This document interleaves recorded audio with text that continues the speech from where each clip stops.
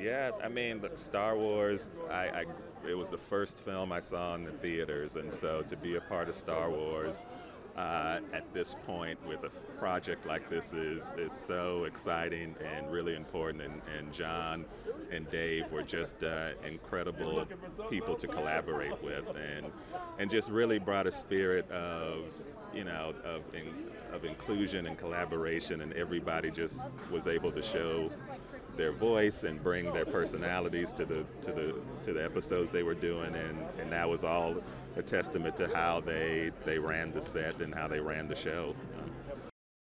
I did too. I did chapter 2 and chapter 6. Those are mine, and so one of them's showing tonight. So I'm super excited to see it on the big screen at the El Capitan of all things. So it's great. So they got me on board for 2, and I was like, I'll do them all if I could. It's exciting to see it, and I know what that's like as a Star Wars fan, to just be excited about every little morsel that comes out, and so to see it grow, and then to kind of have it debut yesterday, and to start to get some of the response was really exciting. And I'm really excited because I know what's to come, and I know all that's in store, and it's great to be on the inside of this thing as a huge Star Wars fan.